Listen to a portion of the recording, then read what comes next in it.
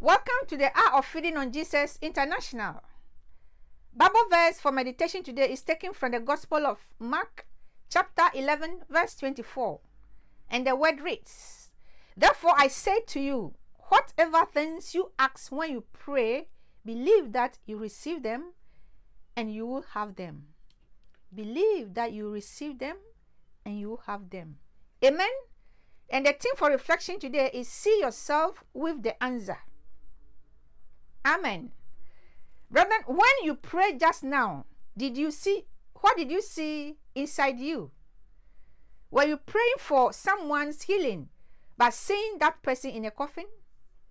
Were you praying for a financial breakthrough by seeing the banks pursuing you till you were bankrupt? You see, you don't get what you pray for. You get what you believe you receive when you pray. Jesus said, "Therefore I say to you, whatever things you ask when you pray, believe that you receive them and you will have them." Beloved, the phrase whatever covers your every need, and believing that you receive them comes before having them.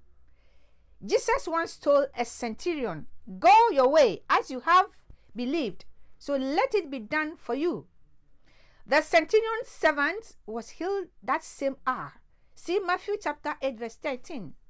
The centurion believed that he received his miracle even before he saw it in the natural. So when you pray, what do you really believe and see on the inside? Before you open your mouth, what do you believe and see on the inside? When you pray, start seeing yourself with the answer. See yourself healed. See yourself living in the bigger house that you need. See yourself enjoying more than enough. When you can see it and believe it, then pray in faith and you have whatever you ask for. Amen? Amen. Pray with faith. Remember, I always say that faith is the hand that receives from God, and faith is the only currency in heaven.